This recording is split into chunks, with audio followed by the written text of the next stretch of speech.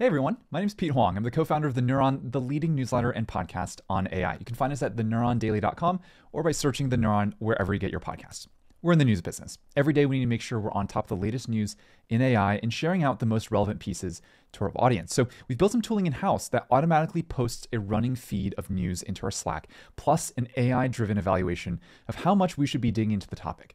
This helps us stay up to date faster by turning the news from something where we have to proactively push to find everything into something that's a little bit more passive for us. We can sit back and watch machines do a lot more of the work. So come along, let me show you what it is in Zapier, and we can take a look together. So the core of the Zapier workflow is in 3 steps. First, we take the trigger called new item in feed in RSS by Zapier. Most media publications will have an RSS feed that turns their content into something that machines can read. And every time they publish a story, that feed also updates, which will trigger this, this first step here.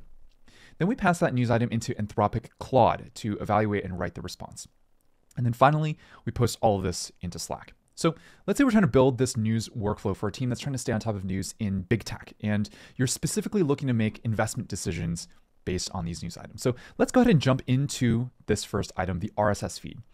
You can see here that I've set it up to link to the RSS feed of The Verge, which is one of my favorite general tech publications. I found this link just by Googling RSS feed The Verge. The next step is the core of the logic here, which is the send message in Anthropic. So let's take a look at the prompt that I set up here. First, I'll give it some context into what I'm doing, which is writing a newsletter that informs, let's jump up here, that informs investors about the latest developments in technology. Then I specify 3 things that I know my target audience cares about. Here it's financial results, key developments, and trends. And then I add in, only do this for big tech companies that appear in the S&P 500. Okay.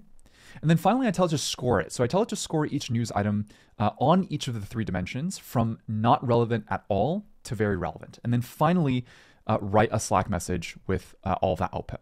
At the very bottom, what I put in is the information from the first step. Now, a few things to note. First, I like to use Claude because it's just good. And that's what we use for our own tools. You can use GPT-4. I'll probably give you the same outcomes.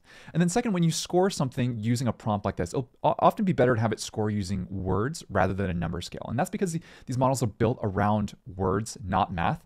You probably wouldn't encounter serious issues if you did use numbers, but it's just at some point, these models were definitely better at words than math. So this is just to be safe. And then finally, you'll notice these tags here, these item tags. This is specific to Claude. You can use these tags to clearly delineate what text refers to what. So when the prompt says, here's a news item, these tags help it understand where the news item starts and ends.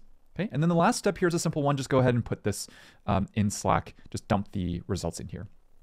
So let's go ahead and flip over to Slack and see the output. So this is what the final message looks like in Slack. It has 3 dimensions I outlined along with an interpretation of the news item against the dimension. And then it keeps the link and the content if you want to dig in further.